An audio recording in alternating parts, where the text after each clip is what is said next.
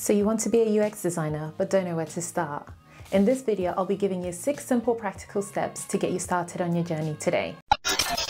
Hi guys, my name is Chili and I'm a senior UX UI product designer based in London. I'm super excited to finally be creating YouTube videos. I'll be sharing all the things I've learned along the way to help you become a great designer. My content will be centered around user experience design, user interface design, and user research. Whether you're already a designer looking for golden nuggets to improve your workflow and your skills, or you're just getting started, or just for those who just dabble in a bit of design, there'll be something for everyone on this channel. Make sure you stay till the end for a giveaway. This video in particular is for those who are just getting started. It can be very overwhelming with so much information on the internet. I'll be giving you 6 practical steps. Make sure you write them down and use them as a roadmap to your learning journey. If you have any questions about anything or you'd like me to elaborate on something, make sure you put your questions in the comments below and I'll get back to you. So let's start with the basics. What is UX and what is UI? These are 2 roles that are often confused as they sound very similar, and sometimes people use them interchangeably, but there are key differences. UX stands for user experience design.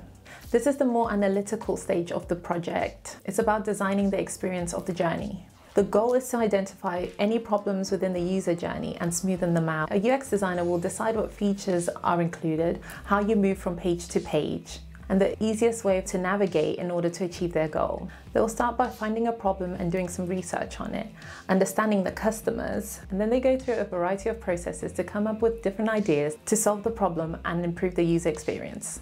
They then produce wireframes to give an overview of the page layout and intended behaviors. And then we get to the UI stage of the project. UI stands for user interface design. This is the aesthetics of the interface you see, the designs on screen. This is about the choice of color, how the layout looks, the use of typography, and any animation. There are overlaps to these skills. To be a good UX designer, you have to already envision what the UI is going to look like when you are designing the wireframe.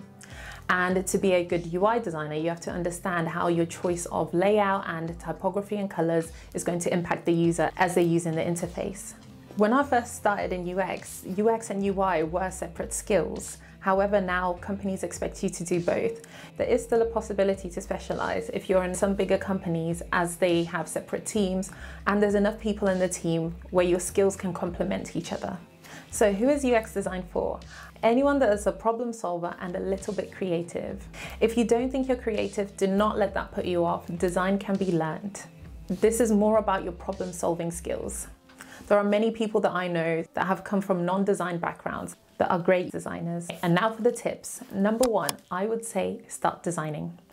It can seem intimidating, but you learn by doing. Design is a craft, just like carpentry. You don't learn by watching videos, you learn by getting your hands dirty.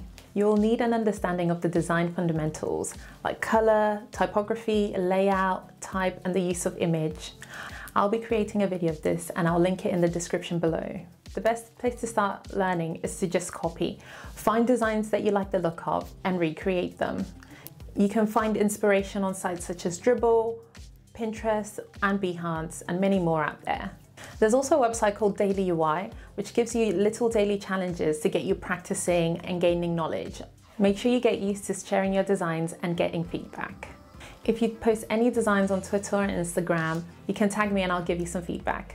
Your first designs are not going to be the best. Good designers do not get attached to their work.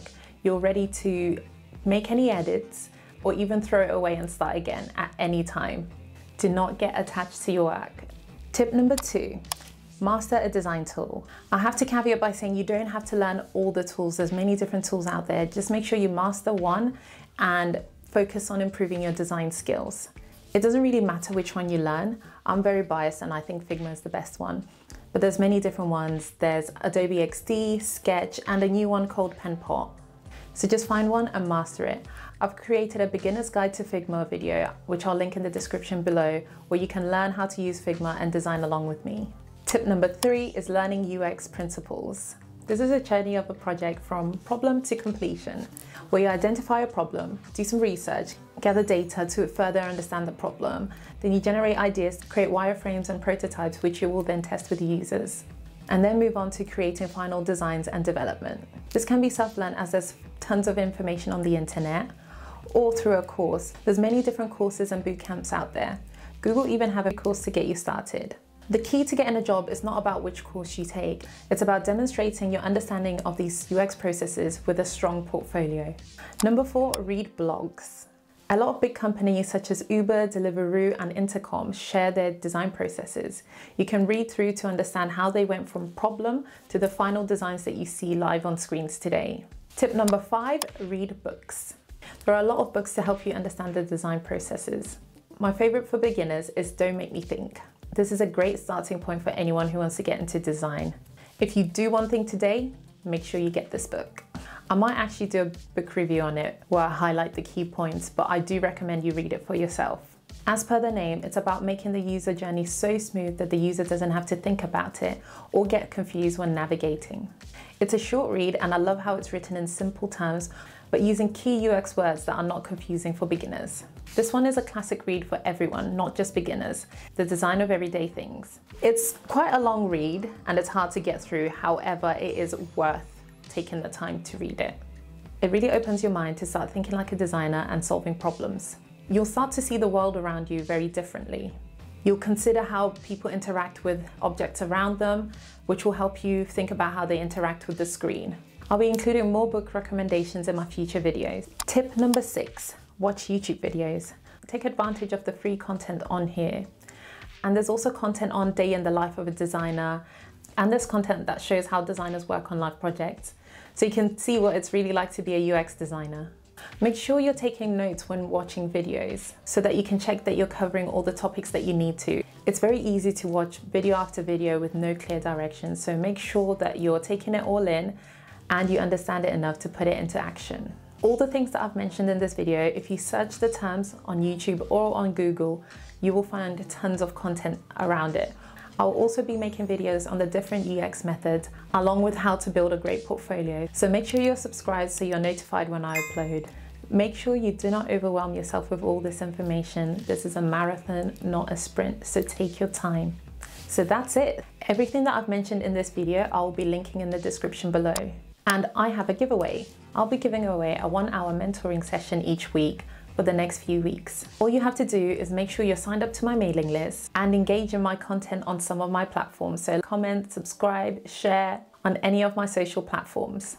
So if you're starting out and need some tailored advice, or you need some help refining your portfolio, or you're already a designer and need some career advice, this could be for you. I'll be picking one person each week. Thank you so much for watching, and I'll see you in my next video.